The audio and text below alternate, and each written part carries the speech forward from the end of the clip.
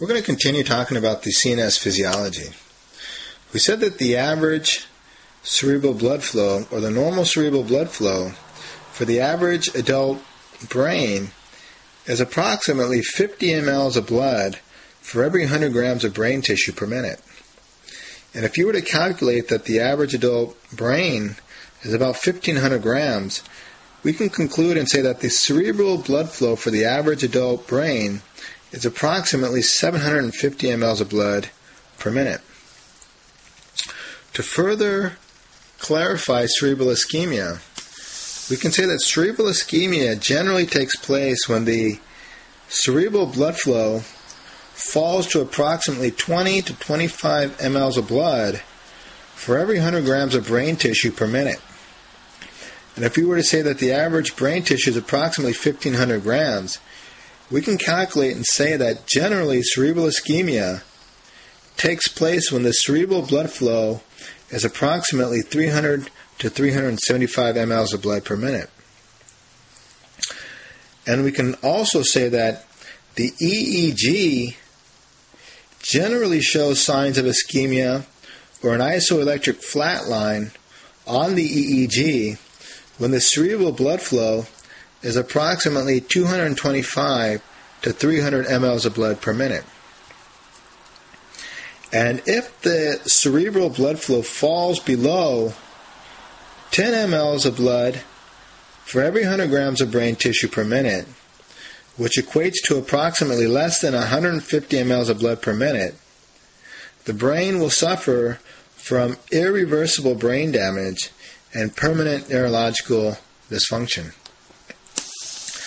Now, we can look at the monitoring devices and modalities that can be used perioperatively in hopes to reduce the chances of cerebral ischemia.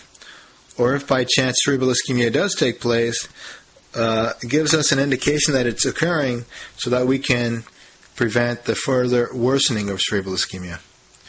So certain modalities are, for example, keeping a patient awake so that we can monitor the cognitive function as well as to sense any neurological dysfunction that's taking place. We can use an EEG, evoke potentials, we can monitor the intracranial pressure, we can use a transcranial Doppler, and we can look at different modalities to evaluate the oxygenation that takes place within the brain tissue.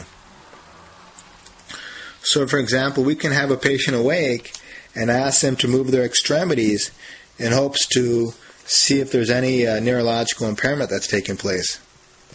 An EEG measures the brain activity in the form of hertz, and the degree of hertz or the measurement of hertz gives us an indication of what type of brain activity is taking place, what type of brainwave activity is taking place. And certain indications that warrant in EEG monitoring would be, for example, doing a case of cerebral aneurysm, or perhaps a carotid endarterectomy, a CABG, or repair of an AV malformation. We can also monitor evoked potentials, for example, a visual evoked potential, in hopes to monitor the cranial nerve number 2, the optic nerve. For example, if you are doing a surgery on the pituitary tumor, which is close to the optic chiasm, and you can see if there's any neurological impairment that's taking place as you're working on the pituitary nerve, or pituitary gland, rather. You can monitor the somatosensory evoked potentials, and that basically helps to evaluate the integrity of the neural pathway, for example, from a peripheral nerve such as the median nerve, as it goes into the dorsal root ganglion, up into the spinal cord through the posterior columns, decussates across the medulla oblongata to eventually go into the contralateral cerebral cortex. So monitoring the somatosensory evoked potential helps to monitor the integrity throughout that whole pathway, neurological pathway.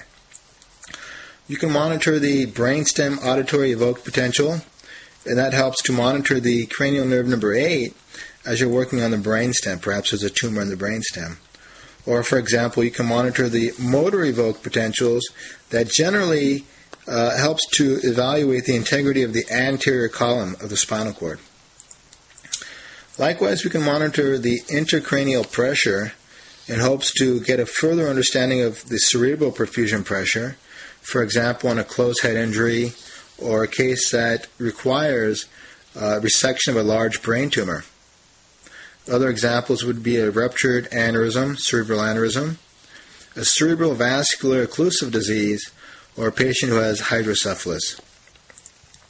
You can monitor the transcranial Doppler to see the actual flow or to sense the actual flow that's taking place within the vasculature of the brain, or certain modalities of oxygenation, such as the brain tissue oxygenation, or measuring the oxygenation within the jugular bulbous sinuses. And you can also measure the transcranial oxygenation. These are all monitoring devices in hopes to prevent cerebral ischemia, and if cerebral ischemia were to take place, hopefully see the signs of cerebral ischemia so that it is corrected before any permanent neurological function takes place. In the next lecture, we'll talk about more of the treatment aspect of cerebral ischemia and the difference between the global and the focal cerebral ischemia.